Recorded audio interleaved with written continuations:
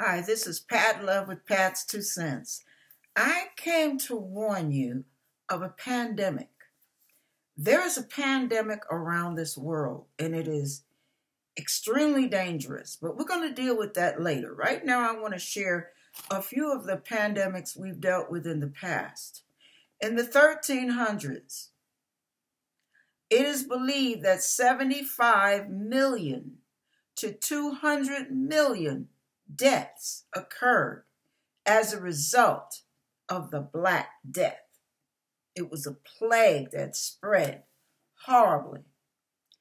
In the early 1900s, the Spanish flu claimed thousands of lives. I think it was more than 200,000. Think about this. All right. Now, you notice how some of the laws nowadays are set to be a little bit more sterile, a little bit more sanitary. There's a reason for that. There are certain things you're not to touch, certain things you're not to dabble in, certain things you're not to contaminate yourself with. Now, when they dealt with, and I think it was in 2011, 60 million people were infected by HIV/AIDS, and 25 million died. Think about that now. Think. Now, a lot of us don't like being told what to do. I'm making a point, so you've got to stay with me on this. Doctors will tell you you must be vaccinated. All kinds of programs will teach you how to live a more sanitary life, how to wash your hands constantly all day, how to avoid spreading germs. They come up with all these preventative measures. So in essence, you find yourself having to separate yourself even at times from people you love because they're infected and they don't want you to become infected. It really gets crazy, the extremes we have to go through to avoid contact, to avoid being contaminated, to avoid death. All right, untimely death. Now, we understand that, don't we? We get how pandemics can wreak havoc in families' lives by all the deaths. Sometimes as high as 5. 1 in 5 people. You have 5 people. 1 in 5 people. That's 20%. Whoa, that's deep. 1/5 of the population could die just like that. That's dangerous. I remember one time my stepson and we watched a movie in Pasadena called Outbreak. Oh my goodness, that movie was crazy. They showed how the germs, I'm making a point, please don't go anywhere, how they showed these germs flying out of people's mouths when they sneezed or they coughed or they exhaled or yawned, whatever.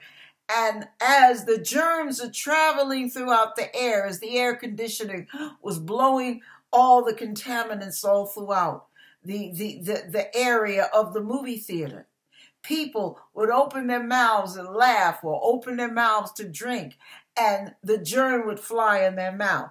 And within minutes, they're coughing and sneezing, and the coughing and sneezing just took off like, it was almost like watching popcorn pop.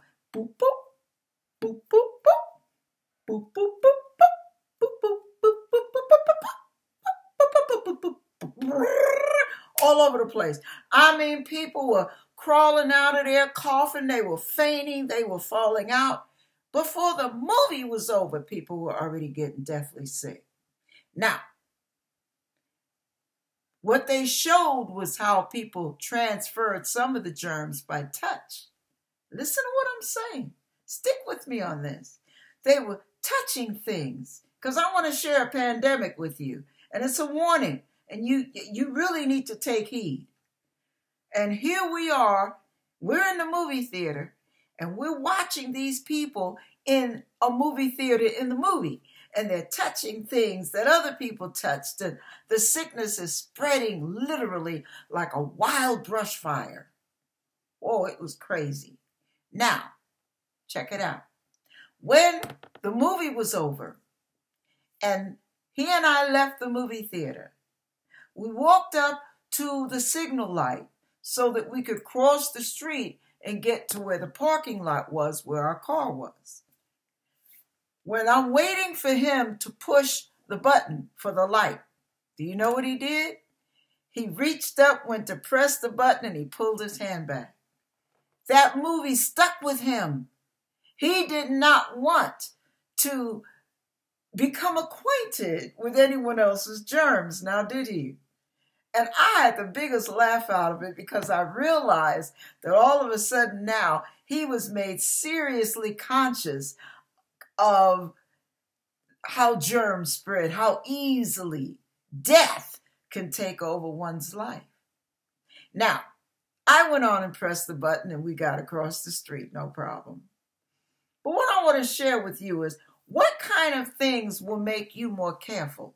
What kind of information that you watch in a movie theater, that you read in an article, that you read in a book, that you inform yourself with at a school, in a class, whatever, that will open your mind to, I better be careful. I can't just touch anything. I can't just play with anything.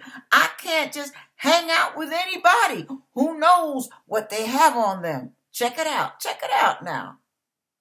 All right. Now, this is what I want you to hear about. We are in the last days, and there is a serious pandemic going around. And we have stuck our heads in the ground to ignore it, hoping it will just go away on its own. No, it won't. This monster will grow and grow and grow, just like germs in a petri dish sitting in the dark. It grows, it thrives.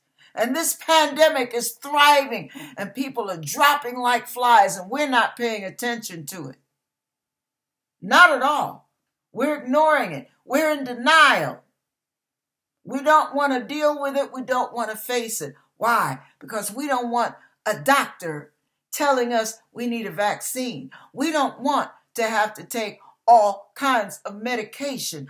We don't want to have to consider the fact that one dumb move and our life can be over. We don't want to think about it. So we shine it on. We play it off. We ignore the obvious. And we swallow the lies. The pandemic I'm talking about in this world is, let me spell it for you. S-I-N.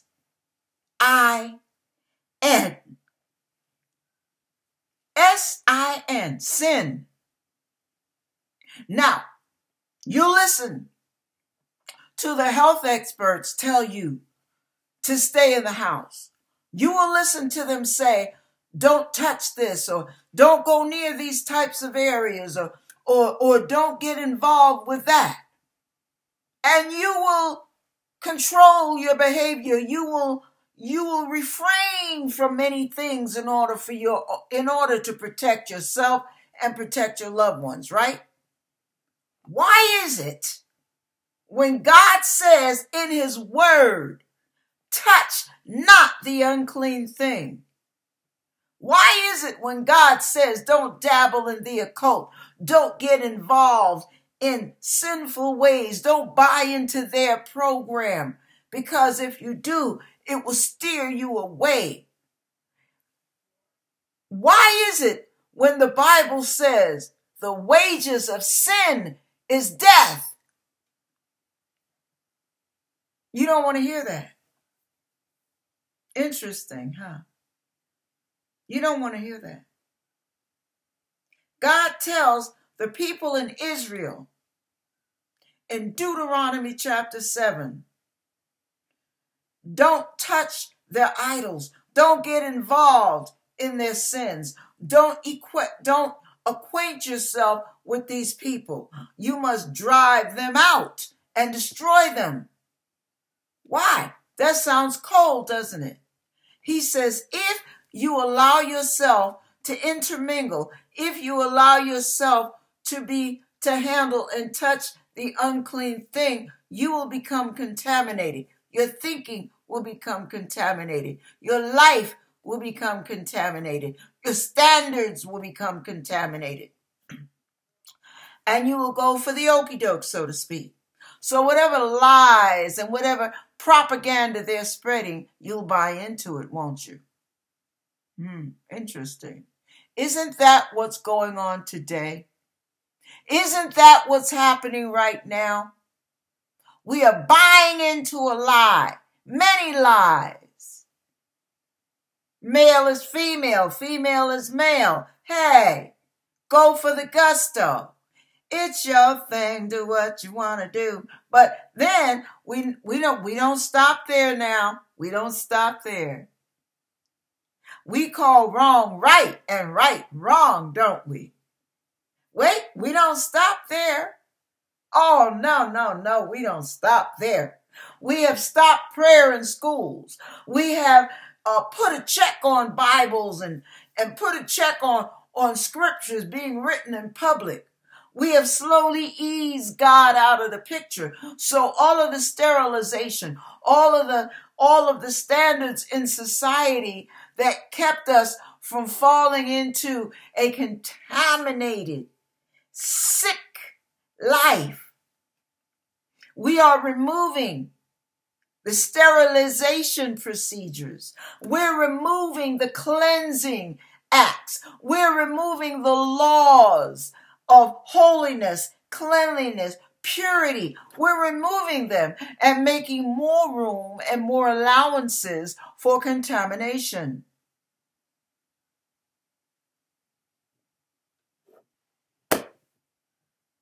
Think about that. We stopped prayer in schools. We don't like open Bible study. We don't like discussing God and Jesus. Oh, you're not going to hear their name on TV in a movie. Why? Because it might offend. Offend who? We're talking true purity. We're talking the cleanest possible entity you can come up with.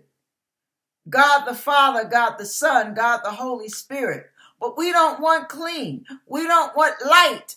We want darkness. We want contaminants. We want sickness. We want death through sin. Hey, I do my thing. You do your thing. Hey, y'all, it's a party. Let's party. Let's eat, drink, and be merry. Hey, let's get it on. Why? Because we don't take the pandemic seriously. And it's killing. And we are watching, some of you are watching your children die. And you excuse it. You rationalize it. You ignore it. You go into denial. Because you don't want to go through the problem, the trouble, the work of confronting it. So you let it be. Let it be. Let it be. Let it be. Let it be. Oh, come on. You must address the contamination. You must address a disease. You must battle that bad boy. You have to quarantine the area. You must burn the contaminants, burn the sheets, burn the clothes. You must do things to get rid, if you ever want to get rid of the contaminants, if you ever want to get rid of the disease, the pandemic, you must burn things. You must destroy. Oh, think about it. But we don't want to do that. We want to cohabit with sin. We want to cohabit with a sick lifestyle. Why? Because we don't rock the boat, baby. Don't tip the boat over. Don't rock the boat, baby. Oh, think about it. Think.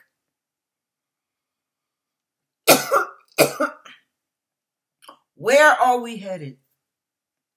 Where do you think this world is headed? Society. Think about it. No mother, no father. Don't call him a man. Don't call him a woman. Oh, no. God made man and woman, but we want to make chaos. We'd rather have it that way, because that way we get along with everybody. Yeah, and everybody likes us. And it really is a lot easier that way, because we don't want to rock the boat and offend people.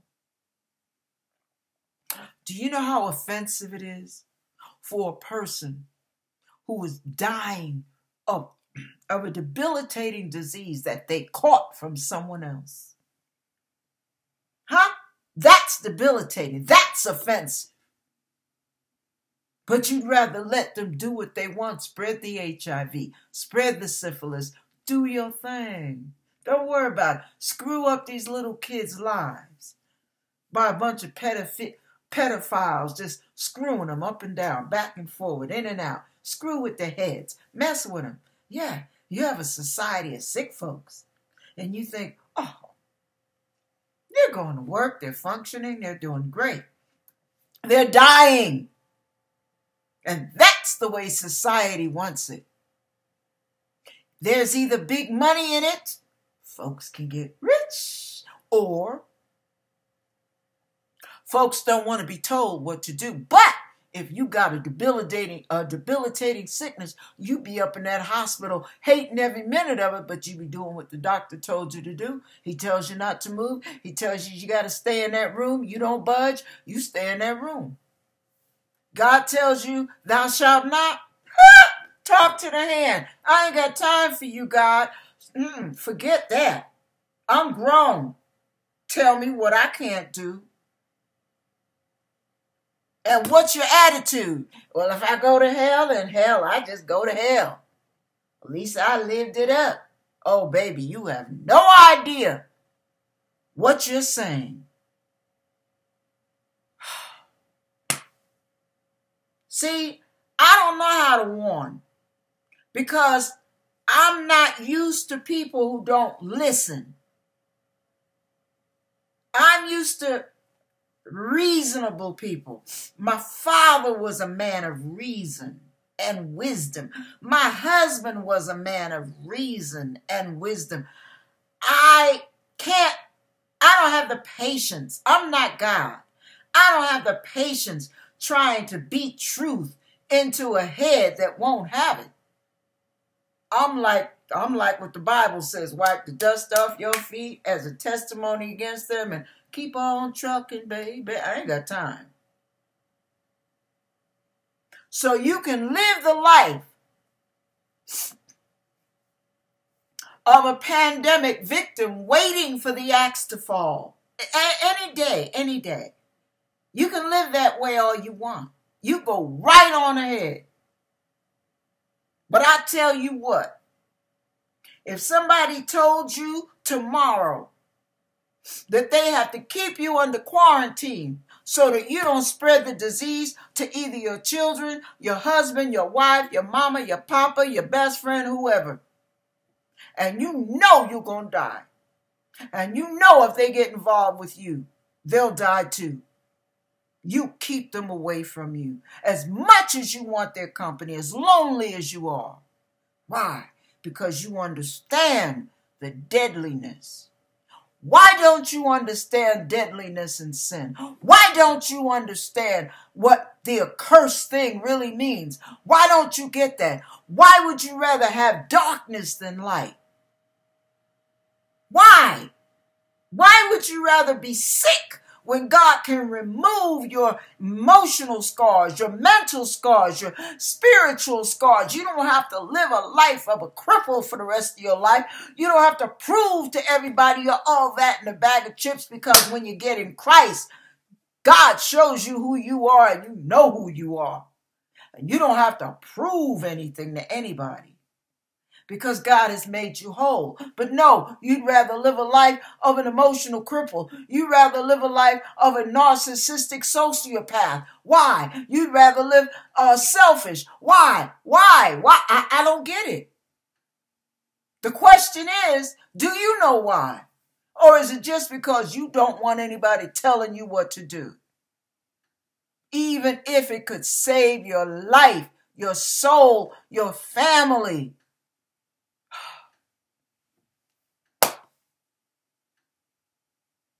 See, the three things we have to battle as human beings starts from the beginning of time, Genesis. The lust of the eyes, the lust of the flesh, and the pride of life. Hey now. Those are the three foundational things we have to deal with, don't we? That's pitiful. That's pitiful. Every sin under heaven is based on those three common denominators.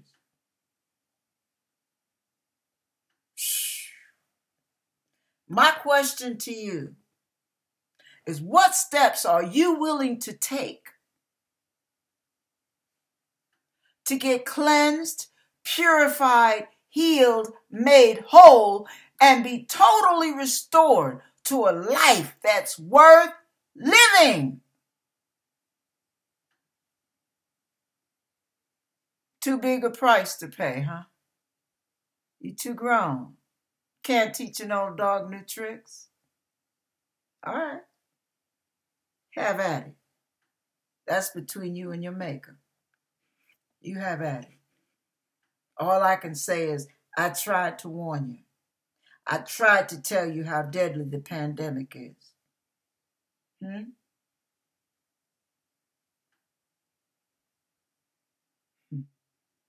God said, you shall surely die. And what does Satan do? The little serpent talks to Eve and says, did God say you would surely die? Well, you wouldn't surely die. You would be like gods. And the fruit is wonderful. Look at it. Isn't it beautiful? Would you like to have some of that tree? Oh, yes. He's cheating you. You do want to try it, don't you? Don't you want to be like him, like God's knowing good and evil? Yeah. So there's the lust of the eyes. Ooh, boy, that fruit sure does look scrumptious. Lust of the flesh. Oh, I want it so bad. I'm craving for it. And the pride of life. I can be as a god. Yes.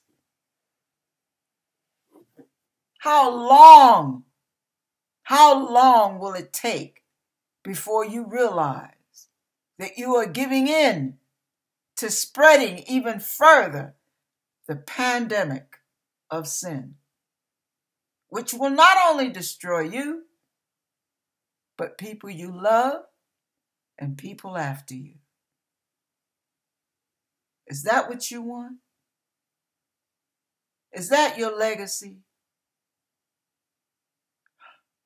Okay. Have a nice day. Shall I say have a nice life? Because when it's over, baby, I sure hope you made the right choice in time.